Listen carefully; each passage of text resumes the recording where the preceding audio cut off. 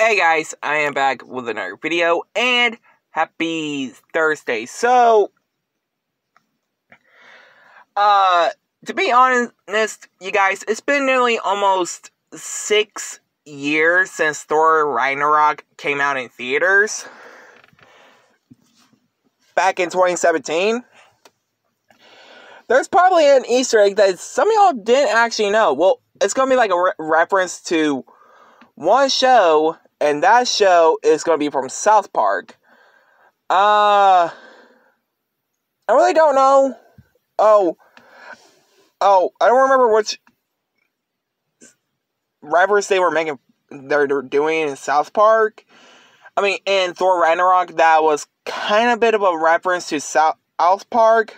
Like, Thor Ragnarok, yes, did actually poke fun a little bit of South Park in the movie. Nobody knows why, but, I can't remember what the reference was. I know they referenced, had a little South Park Easter egg in the movie, which is also a reference to South Park.